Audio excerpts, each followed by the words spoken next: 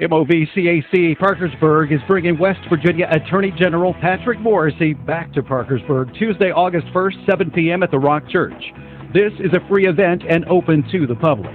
Visit MOVCAC.com for more information. Attorney General Patrick Morrissey will be informing the public on the exemptions, rules, and guidelines of the vaccine mandates. He'll also be talking about case law pertaining to child obscenity material in the books at your local public libraries. Another hot topic of discussion includes the integrity of women as it relates to transgender males participating in women's sports, jeopardizing Title IX. Stay informed on these legal issues and current cases surrounding them.